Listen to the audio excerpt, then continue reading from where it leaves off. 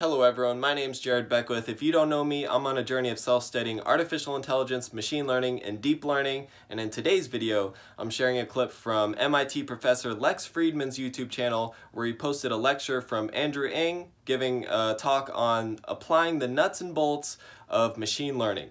Now Andrew Ng, he's a Stanford professor. He co-founded Coursera, co-founded Google Brain, super smart dude. He pretty much ran the artificial intelligence lab at Stanford. So anything you want to know about artificial intelligence, machine learning, deep learning, he's the guy you want to go to.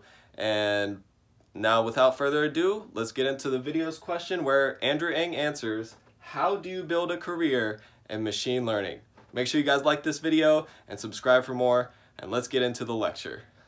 You know, I found that the number one question I get asked is, how do you build a career in machine learning, right? And I think, you know, when I did a Reddit Ask Me Anything, Reddit AMA, that was one of the questions that was asked. Even today, a few people came up to me and said, you know, taking a machine learning course, the machine learning MOOC on Coursera or something else. What advice do you have for building a career in machine learning? I have to admit, I don't have an amazing answer to that, but since I get asked that so often, and because I really want to think what would be the most useful content to you, I thought I'll at least attempt an answer, even though it's maybe not a great one, right? So this is the last thing I had at the start, which is kind of personal advice. You know, I think that I was asking myself this same question like a couple months ago, right? Which is, you know, after you've taken a machine learning course, what's the next step for developing your machine learning career? And at that time, I thought the best thing would be if you attend deep learning school. So Sammy, Peter, and I got together to do this. I hope. This is really part of the motivation. And then beyond that, right, what are the things that really help? So at Baidu, we've had, actually, I think all of our organizations have had quite a lot of people want to move from non-machine learning into machine learning. And when I look at the career paths, you know, one common thing is after taking these courses to work on a project by yourself, right? I have a lot of respect for Kaggle. A lot of people actually participate in Kaggle and learn from the blogs there and then become better and better at it. But I want to share with you one other thing that I haven't really shared. Oh, by the way, almost everything I talked about today is new content that I've never presented before, right? So I don't know. So I hope it worked okay. Thank you. Thank you. So I want to share with you really what I think of as a PhD student process, right? Which is, you know, a lot of people, really, when I was teaching full-time at Stanford, a lot of people joined Stanford and asked me, you know, how do I become a machine learning researcher? How do I have my own ideas on how to push the bleeding edge of machine learning? And whether, you know, you're working in robotics or machine learning or something else, right? There's one PhD student process that I find has been incredibly reliable. And I'm going to say it, and you may or may not trust it, but I've seen this work so reliably so many times that I hope you take my word for it, that this process reliably turns non-machine learning researchers into, you know, I think very good machine learning researchers, which is, and there's no magic really, read a lot of papers and work on replicating results. Right? And I think that the human brain is a remarkable device. You know, people often ask me, how do you have new ideas? And I find that if you read enough papers and replicate enough results, you will have new ideas on how to push forward the state of the art. Right? I don't know how the human brain works, but I've seen this be an incredibly reliable process. Read enough papers, and you know, between 20 and 50 papers later, and it's not one or two, it's more like 20 or maybe 50, you will start to have your own ideas. And this has been, see Sammy's nodding his head, this is an incredibly reliable process, right? And then my other piece of advice is, so sometimes people ask me what work in AI is like. And I think some people have this picture that when we work on AI, you know, at Baidu or Google, OpenAI, or whatever, I think some people have this picture of us hanging out in these airy, you know, well-lit rooms with natural plants in the background. And we're all standing in front of a whiteboard discussing the future of humanity, right? And all of you know, working on AI is not like that. Frankly, almost all we do is dirty work, right? So one place that I've seen people get tripped up is when they think working on AI is that future of humanity stuff and shy away from the dirty work. And dirty work means anything from going on the internet and downloading data and cleaning data, or downloading a piece of code and tuning parameters to see what happens, or debugging your stack trace to figure out why this silly thing overflowed, or optimizing the database, or hacking a GPU kernel to make it faster, or reading a paper and struggling to replicate the result. At the end, a lot of what we do comes down to dirty work. And yes, there are moments of inspiration, but I've seen people really stall if they refuse to get into the dirty work.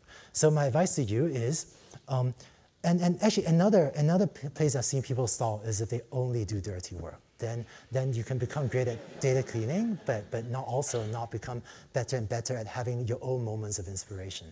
So one of the most reliable formulas I've seen is really if you do both of these. Dig into the dirty work. Like if your team needs you to do some dirty work, just go and do it. But in parallel, read a lot of papers. And I think the combination of these two is the most reliable formula I've seen for producing great researchers. Right?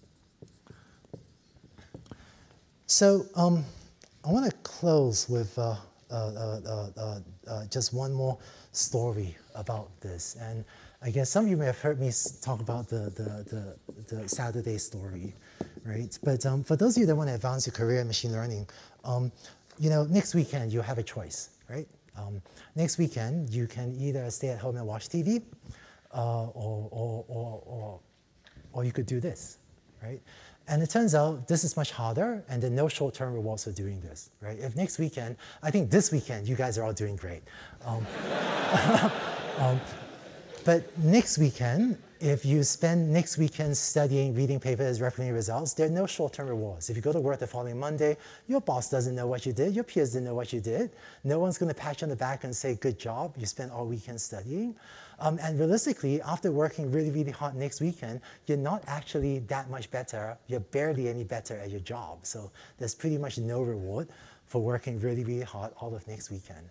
But I think the secret to advancing your career is this. If you do this not just for one weekend, but do this for weekend after weekend for a year, you will become really good at this. In fact, almost everyone I've worked with at Stanford that was close and became great at this, everyone, actually including me when I was a grad student, we all spent late nights, hunched over like a neural net, tuning hyperparameters, trying to figure out why it wasn't working.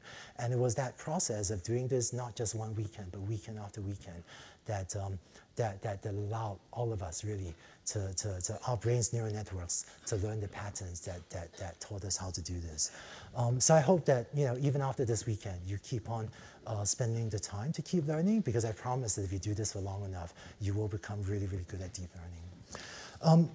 So just to wrap up, I'm super excited about AI. I've been making this analogy that AI is the new electricity, right? And what I mean is that just as 100 years ago, electricity transformed industry after industry, right? Electricity transformed agriculture, manufacturing, transportation, communications. I feel like those of you that are familiar with AI are now in an amazing position to go out and transform not just one industry, but potentially a ton of industries. So I guess at Baidu, I have a fun job trying to transform not just one industry, but multiple industries. But I see that it's very rare in the history of in human history where one person, where someone like you can gain the skills and do the work to have such a huge impact on society. I think in Silicon Valley, the phrase "change the world" is overused, right? Every Stanford undergrad says, "I want to change the world." But for those of you that work in AI, I think that the path from what you do to actually having a big impact on a lot of people and helping a lot of people in transportation, in healthcare, in logistics, in whatever, is actually becoming clearer and clearer. So I hope that all of you will keep working hard even after this weekend and go do a bunch of cool stuff for humanity. Thank you.